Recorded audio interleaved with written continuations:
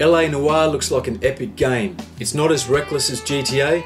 GTA is different because you're running around shooting people and stealing money on the street, but this is different. It's much more from the good guy's perspective. On Xbox, it comes through on 3 discs. On PlayStation, it's on 1 Blu-ray disc. You're literally looking at 40 gigabytes worth of data. The only noticeable difference between Xbox and PlayStation is probably the downloadable content. The game itself is extraordinarily detailed. I mean, you're doing stuff like connecting a broken appliance with a missing part which may have been used to murder someone. Also, the game itself is very impressive with the graphics. You've just got so many hours of gameplay. Released on the 19th of May locally, it's quite possibly going to be Game of the Year for a lot of people. It's post-war time and you're playing a good guy detective. One really cool feature is that you can call out people to see whether the suspects are lying or not.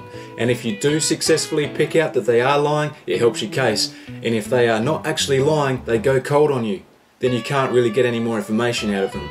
So in this way, it makes the gameplay quite interesting.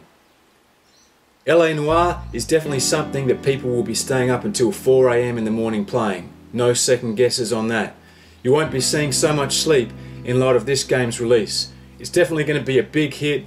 In this game, you work your way up quite extensively. In the early stages, you're walking the beat and eventually you're moving up to traffic and arson and so forth. So, you do things in stages, so it makes the game very well laid out.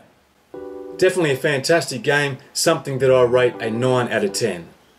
Hope you've enjoyed this review. Thanks for watching and don't forget to rate, favourite, comment and subscribe.